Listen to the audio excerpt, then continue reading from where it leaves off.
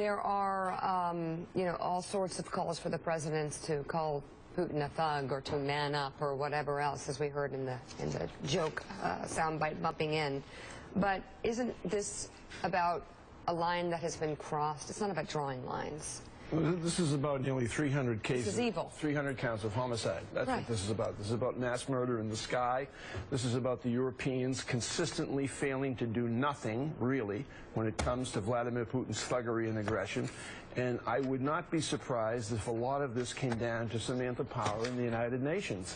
Standing up, she's spoken very strongly already, much more strongly than has the President of the United States. And I hearken back to 1962 and Adlai Stevenson during the Cuban Missile Crisis with the charts and the graphs. The United States government has all of the intelligence on hand to show exactly the heat-seeking, the arc of the missile, where it was fired from, when it was fired, the time elapsed between when it was fired, when it struck the airplane.